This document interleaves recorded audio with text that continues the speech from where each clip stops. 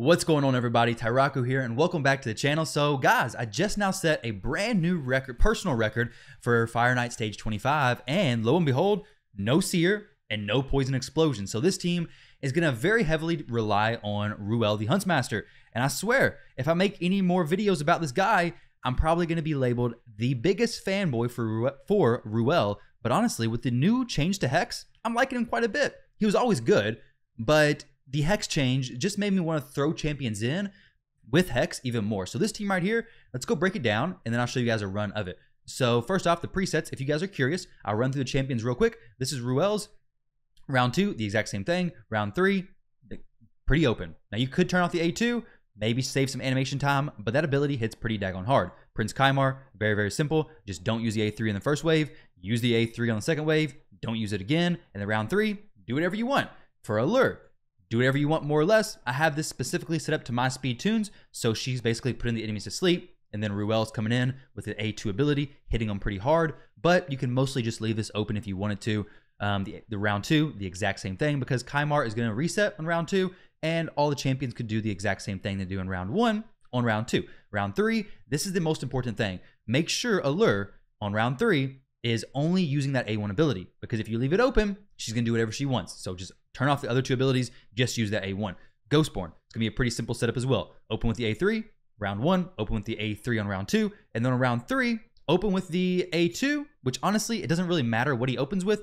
I just have him opening with this, so that ideally, if this is not on cooldown, and it gets set on cooldown when he opens it up, then the very first turn he gets with the Fireknight shield down, he should be able to apply decreased defense from this ability or from this ability. Now with this ability, he does need accuracy to land that. With the A3 ability, so his AoE decreased defense, he does not need accuracy to actually land that ability. Now let's talk about Royal Guard. So Royal Guard, set the takedown to #1 priority. In round 2, turn off Hamstring and have takedown set to #1 priority. You want to make sure that in round 3, you have Hamstring ready to go as soon as you get to the Fireknight. And then when you get to the Fireknight, Hamstring, have it set to the opener, and then have it set to #1, and then takedown, have it set to #2. The reason why is because having the decreased speed applied to the Fireknight as soon as possible is very, very important. Plus, the Hamstring ability hits 4 times, so it helps you break the Fireknight shield as soon as possible. I wish I could just have him use this a few times and then only use takedown after that, but I can't. So this is the best way that I've noticed. You can do it with takedown as #1, opener for the Hamstring ability, and then #2 for Hamstring. But I've noticed that when I did that, the run wasn't as consistent. So I'm going to run this in 1-time speed so you guys can get an idea of what's going on. So Allure here is just going to use her A1 ability. Nothing super important. We're going to get the AoE decreased defense from Ghostborn as well as the increased attack. Ruel is going to place his Hex, which actually adds quite a bit of damage. That's one massive thing you want to notice, that Ruel goes before Royal Guard, which is very, very important. The Hex is going to share a lot of damage. Plus, it's going to allow Royal Guard to do 10% more damage to the enemies. He opens up with his A3 or A2 ability, doing a big AoE hit, very solid. Now, Allure comes in, sets all the enemies to sleep, and then, well, all of them except for Nethril, who's a little rebel, I guess. And then Ruel comes in with his A2 ability, and since I have the Opportunist Mastery, he's doing an additional 12% against targets who are slept. So he comes in with his A2 ability, boom, and then a big hit on the second one, and then we go into the second wave with the exact same setup. Kymar resets, Allure does the A1 ability, and then AoE from Ghostborn. Let me hide myself since I'm taking up all the champions. Royal Guard with a big A2 ability hit. Ruel hopefully places Hex on everybody. He can get resists, which is never fun when that happens. And then boom, almost everybody dies. There is a chance that not everybody dies. And if they don't all die, then you got to hope your damage dealers can finish them off. And if they don't, you could have some issues. So if you're having issues with that, throw a shield set on Ghostborn. He's one of the champions who's not very stat demanding. So you can definitely throw a shield set on him if you're having a hard time surviving, or if you're having a hard time nuking all the waves down. Definitely a viable option there. This run, once you get to the Fireknight, it's going to be a pretty fast run. You'll see my previous one was 1 minute and 13 seconds, I believe it was. Either way, it was a new record for me. The slowest that I've seen was 1 minute like 40, but I went in and allowed Ghostborn to use his A3 on the boss. I used to have it turned off, thinking the animation was too long, but the second I turned it back on, it literally shaved about 5 seconds off my time.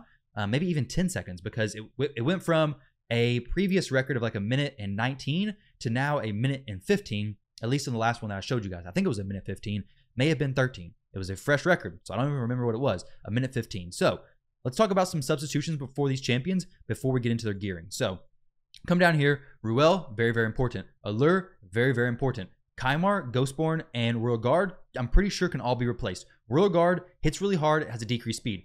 Bring a decreased speed champion in, a multi-hitter, you should be fine. Ghostborn, Lydia should be a perfectly fine replacement, though you will be losing out on that increased attack debuff. So you may want to consider that you will be losing out on some boosted damage from Ruel, and you may have to make him hit harder for that to actually make sense. Kymar can be replaced with Renegade. You may have to change it the tuning, you may have to change it the presets, but this team right here does work, and it was like 2 minutes and something. Once we finish going over all these champions' gear, I'll go ahead and show you guys another run in full speed so you can see the actual speed of this team. So Kymar, not very specific with his stats, to be honest. Good speed. Make sure he's faster than your fastest champion. Well, that would make him your fastest champion. Make sure he's faster than your second fastest champion. And then make sure he has, really, that's all. That's really all you need for him whatsoever. He's just in my arena speed tune. This speed seems to work especially well. He does get back around to reapply that sleep to some of the enemies. So if you can get him to this speed, you use him in the arena already, just use the same one for this team and it works out perfect. You could probably speed tune this, like fine tune it, but I haven't worried about this. This seems to work perfectly fine. The skills, you don't even need books for him whatsoever. For the masteries, you could go War Master to give him a little bit more damage. You could also build him with 65% crit rate because all Magic Affinity champions versus the Spirit Affinity Fireknight and all the waves only need 65% because you have 20% from Ruel plus the 15% for Strong Affinity. So you could do that. You could all make all those fine-tuning beneficial min-maxing things, but for him, just worry about speed, to be honest. So the second champion is Allure. Allure, you want to make sure she's at least 65% crit rate, effectively 100%, because, like I said, Ruel plus being Strong Affinity, this ability, her A1, which is the main thing for Fireknight, only works if you land a crit. So you need to make sure your crit rate is effectively 100%, 65% with the team that I'm using, and then the accuracy at least 200. So accuracy, crit rate, and speed. Speed is very, very important. You'll see 284 here. It worked with 270, so you could go lower than 284. But keep in mind, if the Fireknight starts lapping you, then you'll know, hey, you need to increase your Allure speed, and it should fix that problem. She can keep the Fireknight at bay, basically control him perfectly fine by herself. Obviously, the faster she is, the better it's going to be. As far as her skills go, you don't really need to book anything. You could book that A1 ability. I did. Extra damage is always good. She can do some decent damage, so go ahead and book them if you have the books. If not, don't sweat it. Not a huge deal. And then as far as her masteries go, you do want to pick up Giant Slayer because Giant Slayer can proc from each of her A1 ability hits, and it can definitely allow you for some good RNG runs, allowing you to have a new record time like you just saw with mine. So I'm going to leave my webcam off for these next few champions just so you guys can fully see everything. So the next champion to go is going to be Ghostborn. Ghostborn's main thing is just good speed. You want to make sure he's faster than Ruel or Royal Guard. You want to make sure he has good accuracy if you're planning on landing that decreased defense from the A1. But if you want to rely on Royal Guard and Ruel to place the decreased defense, don't even worry about his accuracy because both those champions can do it perfectly fine, and he doesn't need it for his A3 ability, as in Ghostborn can't be resisted from that AoE decreased defense anyways. So other than that, good speed. If you don't need accuracy, then all you need from there is at least 80% crit rate because he's neutral affinity, and you have Ruel with the extra 20% in the lead. So get him good crit rate, good crit damage, get him good attack if you can, and then from there, just go ahead and stack whatever other pieces of gear you want on him. If you want shield set to help you survive on the waves, if you do get hit, go ahead, throw a shield set on him. Anything you want to put on him, it's perfectly fine. Maybe even a guardian set to help soak some of that damage onto him. But you can do whatever set you want. Just make sure you're hitting those main stat priorities, and then from there, stack more damage or go with a different route. So the next champion is going to be Ruel. Make sure your Ruel is at least 1 speed faster than your Royal Guard so that Ruel can place the A3, the Hex, on all the enemies before Royal Guard ever takes a turn. But as far as that, Ruel is a pretty stat-demanding champion. So I'm going to turn my webcam back on in just a second. We're going to look at his masteries real quick. Royal Guard and Ruel's masteries are going to be basically exactly the same. Picking up Helm Smasher to do a little bit more damage versus those hexed targets, and it seems to work very well. You don't need this mastery on the top. If you want to take this one instead, perfectly fine. It just all depends on your gearing. Now, Evil Eye over here is very much worth taking on all of your champions. For Ruel and Royal Guard, I opted with Lore of Steel just to help with that little extra attack boost from Cruel, since it does give me a little bit of extra attack percentage from that. So, looking at Ruel's gear, this solely depends on how much damage your Royal Guard can do. If your Royal Guard's not doing a ton, if you're having issues clearing the waves with Ruel in your current build, go ahead, boost his damage up. But essentially, you want really high attack. Speed doesn't really matter that much. Just keep in mind, if you're getting lapped by the enemy, bump his speed up some, but this speed's working perfectly fine. 80% crit rate at least. 249% crit damage is what I have. That's definitely not the number you have to go for. Just get a good amount of crit damage with ideally Savage and Cruel. But obviously, if you're going Savage plus crit damage, then adjust it as needed. Get a little bit more crit damage than that. And then accuracy, at least 200. Other than that, you should be perfectly fine. Get him fully booked.